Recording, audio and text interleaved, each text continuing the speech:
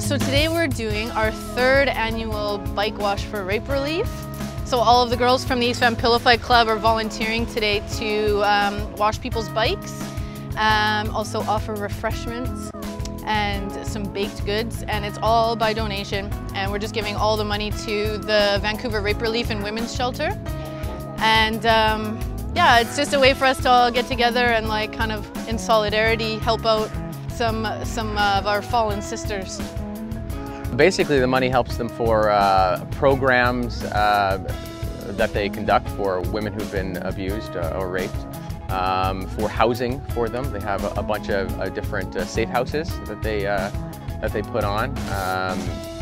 Also for printed material like leaflets and brochures and pins, and basically to make people aware that this is a problem and it needs to stop.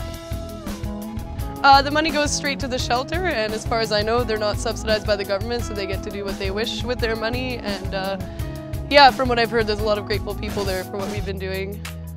The Pillow Fight Club is a lot about community, a really strong community of women that believe in themselves and believe in each other and support each other, and also want to have a really good time and get really fit and be fierce.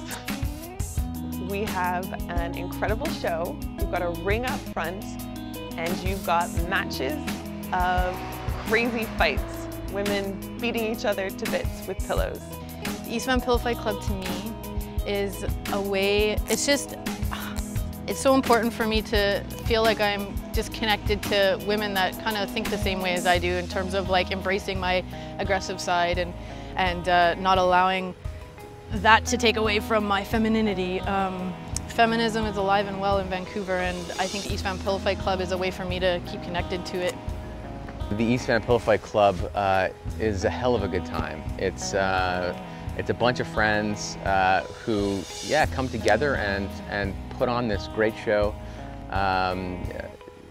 for the sake of raising money and awareness for the Vancouver Rape Relief and Women's Shelter.